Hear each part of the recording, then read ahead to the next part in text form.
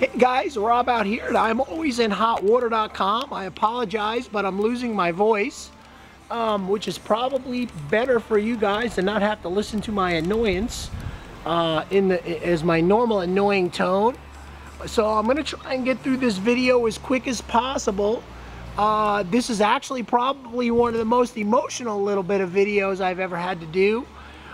This is a 2006 Regulator 24FS, and the story behind this boat is pretty simple. I have a client and friend down here in Bluffton, and we had sold his first boat, and I brokered this boat for him out of Charleston, and back in 2014. Just so you know, this Regulator comes with a brand new 2014 trailer that's only been used once to bring the boat from Charleston to here, and it's been stuck into the field. The benefit to me is that I've probably used this boat with my family as much as he has. We had gotten this boat originally at about 500 hours, and now we're at about 700. And we purchased, he purchased, but I just helped him purchase a 2014 32-foot Cape Horn center console, as his fishing, the need for his fishing has increased to a little bit out further offshore, which the 24 won't give him. So the 32 Cape Horn is arriving later on this afternoon, or first thing in the morning. Now, I just want to preface, this is a coming soon video, and it may be available. We already have 3 or 4 buyers lined up for this boat. As you guys know, these Regulators are hard to come by, especially in this Carolina blue hull.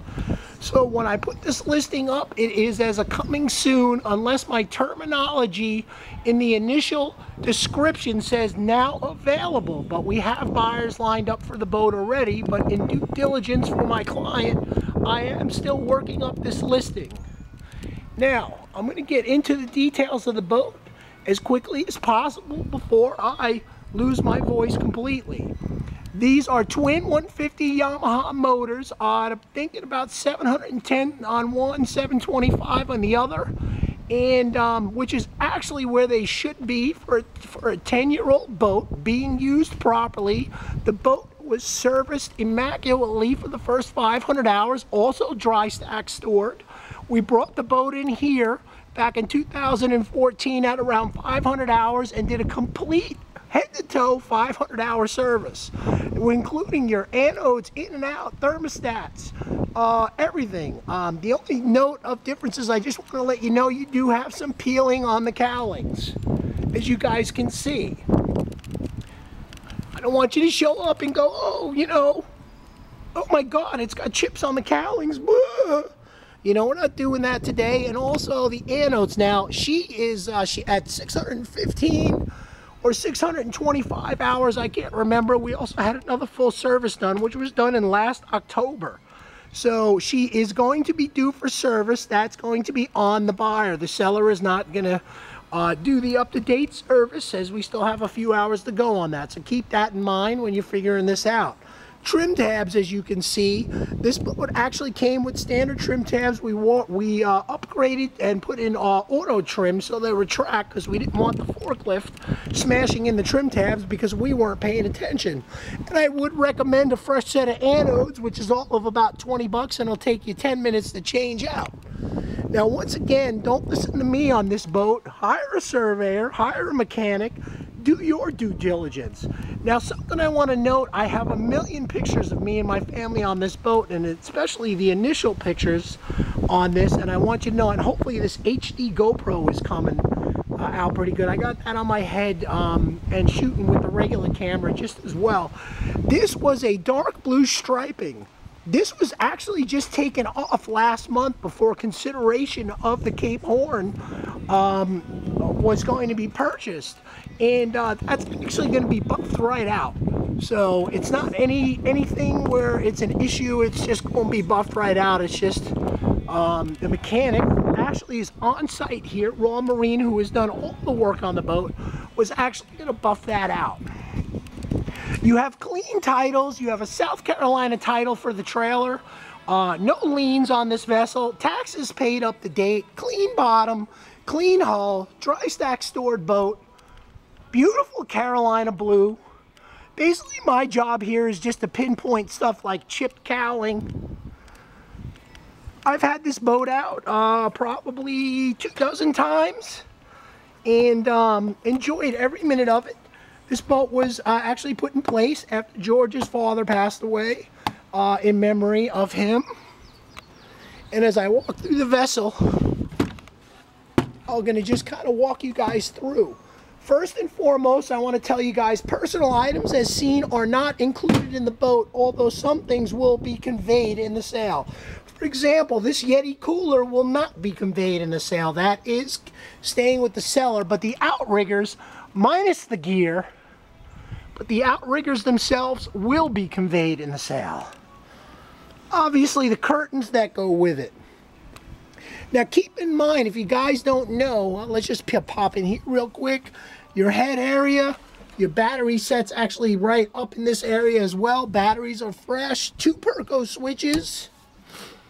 If you didn't know, in the Regulator 24FS, there is a step up. It's not a flat deck all the way through.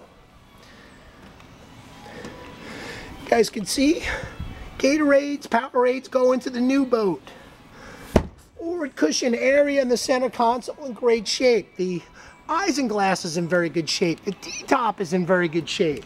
I also want to point out, as we start getting into other things, this Garmin XHD is 1 month old. Yes, only 1 month old. Just put on last month. In fact, let me just go this way real quick.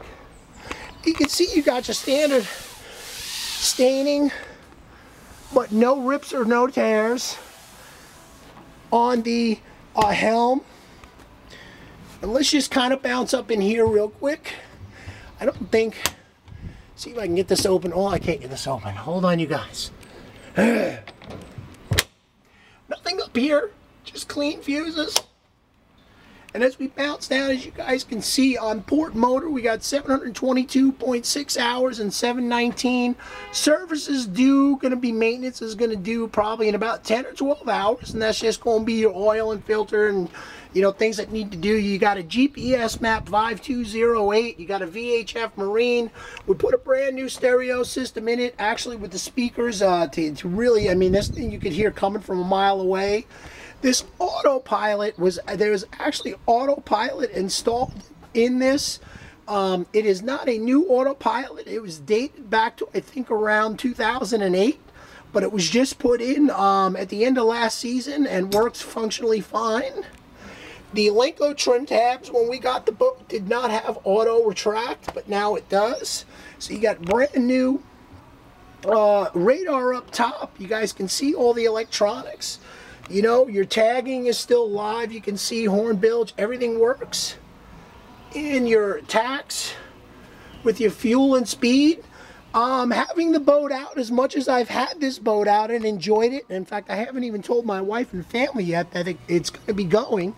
44 on this boat is pretty much top end. Depending on conditions, I've had the vessel up, you know, generally I cruise on this boat with the twin 150s in you know, semi-rough conditions. Probably I cruise around 30 to 32, and it gets me everywhere I need to be comfortably. She drives like a Cadillac. You know, it's a Regulator hull.